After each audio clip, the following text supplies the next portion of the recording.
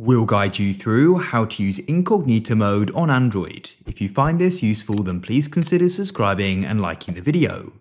Incognito mode is super useful because it means you can search for things without your history being saved. So for this video, we are going to be using Google Chrome, so let's go and open it up.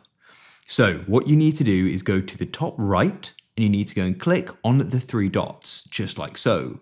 And when you click there, you'll see the option for new incognito tab. So click there and it then says you've gone incognito.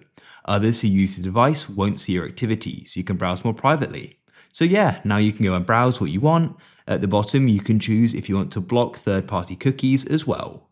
Once you've finished, what you can do is go to the top right and click on the tab button. And what you can then do is go and close the tab like so, and it will then go back to the normal Google Chrome tab. It's that simple.